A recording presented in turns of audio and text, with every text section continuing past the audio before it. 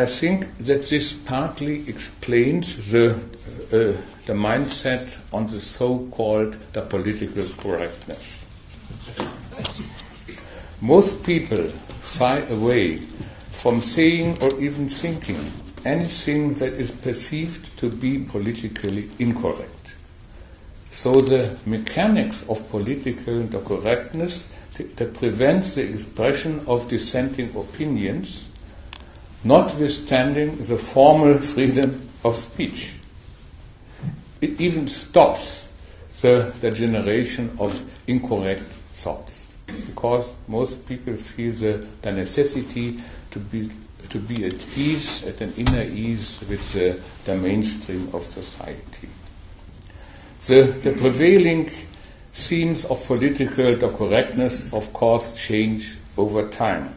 But at any given time, they are deeply ingrained in the, to some degree, unconscious mindset of the political class and of the media.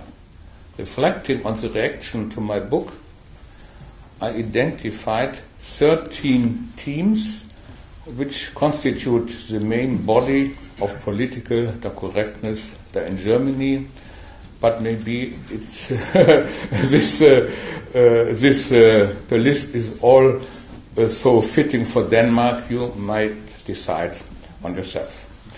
My book violated the single of this list of the political correctness, which I discovered only afterwards.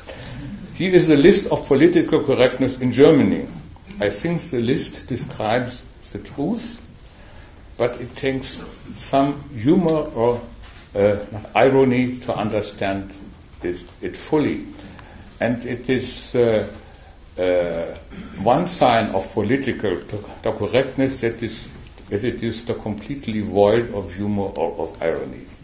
The problem lies not in any single item of the list, but it lies in the combination and in their the rigid application to political thinking. And here comes the list. First, inequality is bad. Equality is good. Second, secondary virtues like industriousness, the precision or the punctuality are of no particular value. Competition is morally questionable, except in sports, because it promotes inequality, the point one on the list. Third, the rich should feel guilty. Exception, rich people who have earned their money as athletes or as pop stars may enjoy their wealth. Fourth, different conditions of life have nothing to do with people's choices, but only with the circumstances they are in.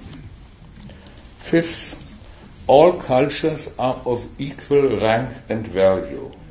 Especially the values and the way of life of the Christian Occident and of the Western industrialized nations should not enjoy any preference. Those who think differently are, of course, the provincial and xenophobic. Sixth, Islam is a religion of peace. Those who see any problems with immigration from Islamic countries are guilty of Islamophobia. This is nearly as bad as anti-Semitism. Seventh, Western industrialized nations carry the main responsibility for poverty and the backwardness in other parts of the world. Eighth, men and women have the natural differences except for the physical signs of their sex. Ninth, the human abilities depend mainly on training and education. The differences which are inherited play hardly any role. Tenth, there is no difference between peoples and races except for their physical appearance. 11th, the nation-state is an outdated model. National identities and peculiarities have no particular value. The national element is as such is rather bad. It is at any rate not worth preserving. The future belongs to the world society. 12th, all people in the world do not have only equal rights. They are in fact equal. They should at least all be eligible for the benefits of the German welfare state. 11th, children are an entirely private affair. Immigration takes care of the labor market and of any other demographic problem. So far this list. In this condensed form it may sound like a joke, but it is not a joke.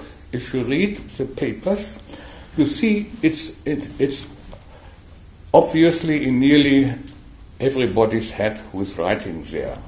These are the hidden axioms of the prevailing political mindset in Germany, as well as in many other industrialized countries as I see them. Every item on this list has a high emotional value for those who believe in it. The core of the problem is partly moral and partly ideological attitudes are taken at face value and are mixed up with reality. It is a permanent task, I'm afraid, to sort that out. It makes me faintly optimistic, though, that after all that the turmoil, I am still morally alive and not as a person and author ignominiously buried and forgotten. That had certainly been the intention of the vast majority of the political and of the media class, but for once the general public disagreed. This in itself is of course a matter of dissatisfaction, not only for me, but for many people in Germany. Quite interesting was the experience with the second book, Nach Europa braucht den Euro nicht, which was published in May 2012.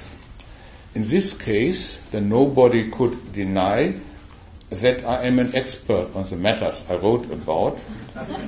So they doubted again my motives and tried to discover right-wing or the populist elements in the book. That proved impossible. The historical reasoning was sound, the economic reasoning that I applied was the mainstream and adhered to strict logic. My warnings and misgivings were proven true, and they are this time and again nearly daily by the actual events.